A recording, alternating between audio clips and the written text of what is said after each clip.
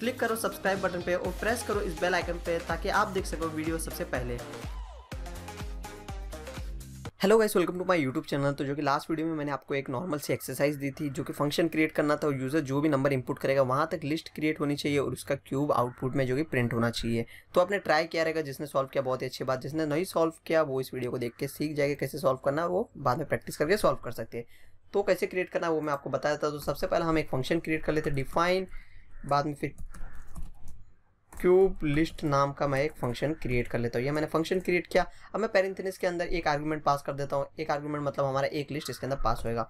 तो ये मेरा हो गया। बाद में फिर कॉलम लगा देना है। कॉलम लगाने के बाद मैं एक एम्प्टी लिस्ट बनाता हूँ जिसके अंदर हमारे जो भी क्यूब वैल्यू रहेगी वो पास होते जाएगी, वो ऐड होते जाएंगे। तो मैं इधर नंबर क्यूब नाम की बना देता हूँ, नंबर क्यूब। ये मैंने एम्प्टी लिस्ट क्रिएट कर ली है। अब इसके बाद फिर मुझे फॉर लूप चलाना है, जो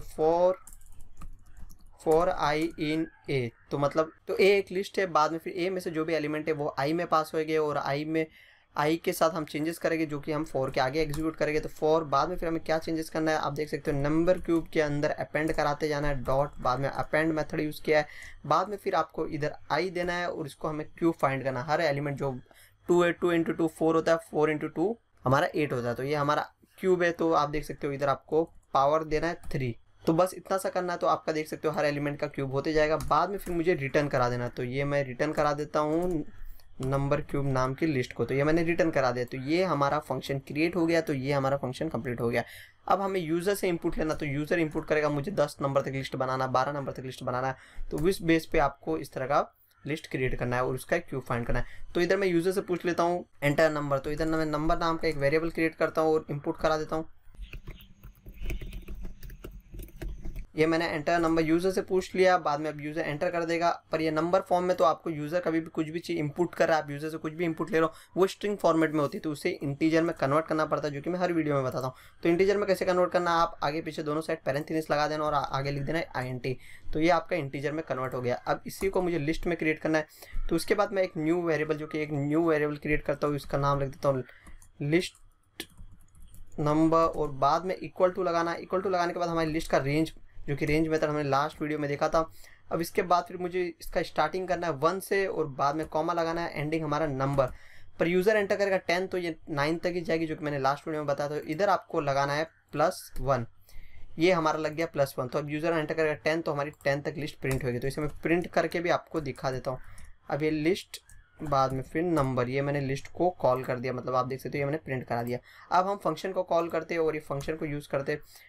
तो आप देख सकते हो ये तो सबसे पहले यूज़र जो एंटर करेगा 1 से लेकर 10 तक हमारी नंबर जो लिस्ट वो प्रिंट हो जाएगी और बाद में फिर मुझे प्रिंट कराना है इसका क्यूब वैल्यू। तो इधर आप देख सकते हो हमारी लिस्ट का नाम क्यूब लिस्ट है और बाद में फिर मैं इधर अपने लिस्ट का नाम पास करा देता हूँ, जो कि लिस्ट नंबर, ये मेरा लिस्ट का नाम है। तो बस इतना सा करना है, आपका आउटपुट आ जाएगा। तो इसे मैं सेव करता हूँ और आपको रन करके दिखाता हूँ। तो आप देख सकते हो एंटर नंबर, तो मैं एंटर करता हूँ 10 और बाद में मैं एंटर मारता हूँ। सॉरी, इधर मैंने रेंज लिखना भूल गया। तो इधर मैं रेंज लिखता हूँ और इसको मैं पैरेंथेसिस में लगाता हूँ। तो आप देख सकते हो अब मैं इसे सेव करता हूँ, रन करता हूँ। तो आप देख सकते हो एंटर नंबर, बाद में मैं एंटर करता हूँ। तो आप देख सकते हो 10 नंबर एंटर किया तो 1 से लेकर 10 तक मेरा जो कि है ना लिस्ट प्रिंट हुआ। बाद में फिर इसका 1 का क्यूब होता है 1, 2 का क्यूब होता है 8, 3 का 27, 4 का 64, 5 का 125। इस तरह मेरा क्यूब भी ये प्रिंट हो गया जो कि लिस्ट फॉर्मेट में। तो बस इतना था इसका सोल्यूशन। तो जिसका सॉल्व हो गया तो बहुत ही अच्छी बात, जिसका नहीं सॉल्व हुआ तो उसने ट्राई किया रहेगा और ये देख के प्रैक्टिस करेगा तो समझ में आ जाएगा।